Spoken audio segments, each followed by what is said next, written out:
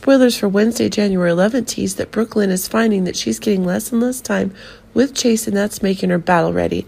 But as Chase has been less and less of his faith in Brooklyn, it's causing new difficult things to happen.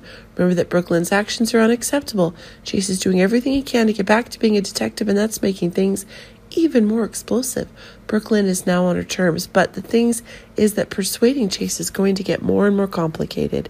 It should be remembered that things are actually an even bigger shock when Brooklyn herself is acting in a rather extreme way. But it seems that as Brooklyn's determinations are getting higher and higher, the right time is coming closer than ever. Carly's taking protective action, but really, it was Carly who was defeating herself against the questions Michael was asking today.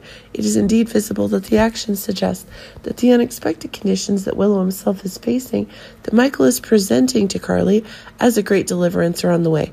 But it seems that things are getting more and more explosive as Carly is still ignoring the suffering that Michael herself is having in order to continue her plan of hiding.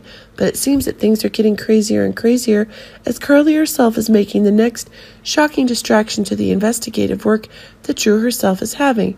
But it seems that things are going to explode even more if Drew and Michael are still believing the winning conditions that Carly is bringing. But it seems like a whole new disaster is happening, and that is making the conditions even more explosive. Carly is lost. It seems Britt's death is causing him to have new negative thoughts about the insane conditions on the show. But for a while, we're seeing that one of the crazier things Cody himself can do now, that Cody's love for Britt is growing, and it's making him unable to accept Britt's death.